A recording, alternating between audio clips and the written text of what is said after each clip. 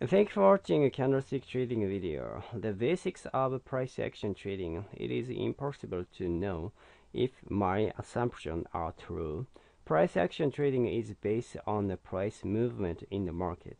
The smallest move any market makes it one tick. If a market moves up one tick, it is because there are not enough sellers at the current price to fill all of the buy orders.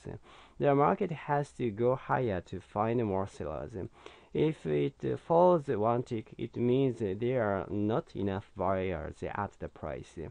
Day traders don't have the ability to spend time thinking about anything other than whether the market will go up far enough to make a profit if they buy, or fall far enough to make a profit if they short.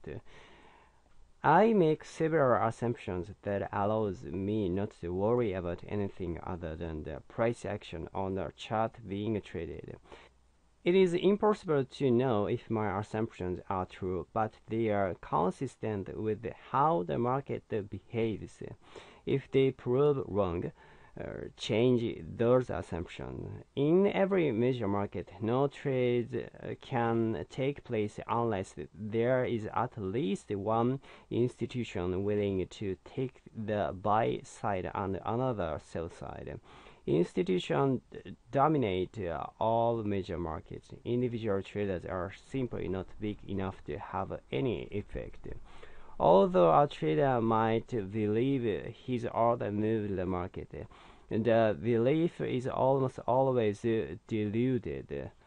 The market moved only because one or more bearish institutions and one or more bullish institutions wanted it to make the move.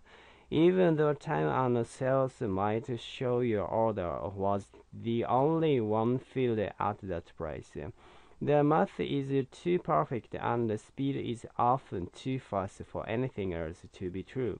If traders spend a lot of time studying the market, they can see a reason for every tick that takes place. In fact, traders can see a reasonable trade to consider on every bar during the day. Thank you.